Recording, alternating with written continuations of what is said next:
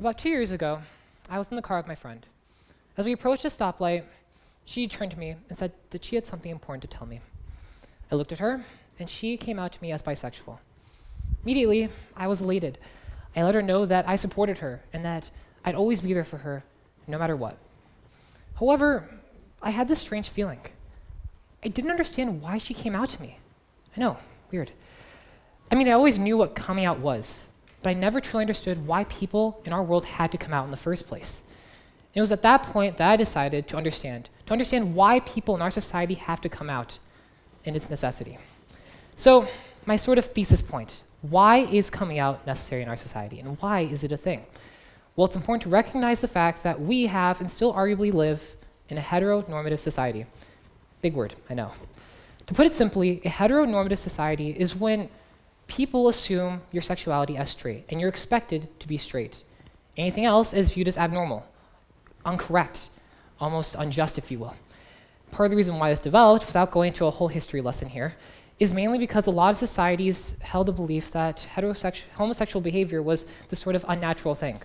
They viewed it, again, as immoral, unjust, and sometimes sinful even. And so a prejudice grew around the community as a whole, and many people began to see the community in a negative light. This also stemmed, some people chose to actualize their hate in hate crimes, and heinous, horrific hate crimes throughout the centuries. In 1998, Matthew Shepard, a 21-year-old gay student attending the University of Wyoming, was beaten brutally by two men and left tied up in a field for 18 hours straight. He was rushed to a hospital, but died 6 days after his injuries. Lolly Winans and Julianne Williams, in 1996, a lesbian couple hiking in Shenandoah National Park, were found murdered at their campsite. They were found gagged, with their throats slit and dead. These are the victims of a heteronormative society. They're people like anybody else. They had goals, aspirations, families. They were brothers and sisters, sons and daughters, and friends and family. Yet all because they loved someone different, society instead chose to hate them. So you can see how for many people in the community, for much of human history, we're afraid to come out. We're afraid to embrace who they are and live true to themselves. And as a result, many chose to go into hiding. Yet others, however, chose to reject that. They chose to live true to themselves and be who they are because they would rather live a life true to themselves than hiding behind a mask. And so coming out comes into play. You see, coming out as a whole plays a way for many people in the community to achieve a level of acceptance that they couldn't gain from society. It allows them to achieve self-acceptance, self-love, and self-confidence from others around them and themselves. And even today, we still see coming out playing a crucial role in our society today. So I answered my question, why coming out was so necessary in the past and arguably still is. But I still, at the time, didn't understand why coming out was so necessary, even today. When my friend came out to me, I thought that we moved past a heteronormative society and the toxic effects it brings with it and the prejudice associated with it. With the legalization of gay marriage on a national level and numerous states passing legislation to protect gay rights and the increased presence of the LGBTQ+ community in media and our daily life, I thought that we moved past that and we achieved a level of acceptance that we never did. Sadly, I was wrong. If you look on this map here, in the purple states, these are the only states that provide full legal protections for people in the community in terms of discrimination against based on gender and sexual identity. The other states, as you see in light gray, blue, and white, either have little to none protections at all in place, meaning discrimination is legal. This, to me, is frightening. And what's more, in 2018, the FBI did a research study where they found that hate crimes have been increasing against the LGBTQ+ community. They found that 1,200 occurred in 2018, and most of those are just reported. Thousands go unreported every single year because so many people are fearful for being shunned by their community and being admonished. These are the facts. We still live in a heteronormative society to this day, and we still feel its effects.